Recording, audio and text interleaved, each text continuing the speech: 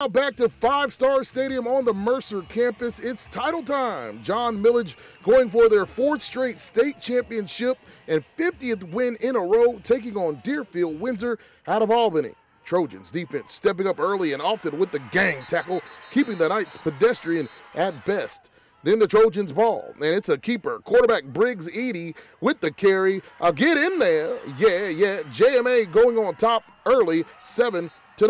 And the fans would be loving the scoreboard light up. And don't blink. Here we go again. Briggs Edie calls his own number one more time. He's not gone.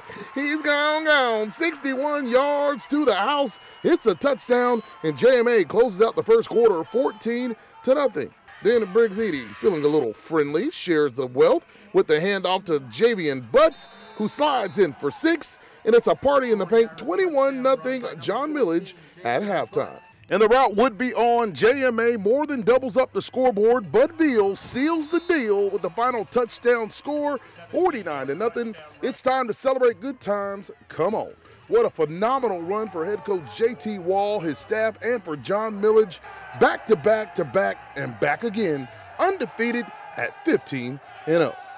I'm super proud. I mean, we had a fight with all the new Macon schools. We had to prove ourselves, and we did. We got our respect that we wanted. And now we're champions. We can't complain about nothing about that.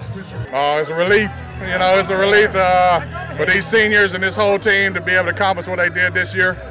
These seniors, this 4-year ride they had, it's a real deal. But it's a product of a lot of hard work, dedication, and a lot of sweat equity.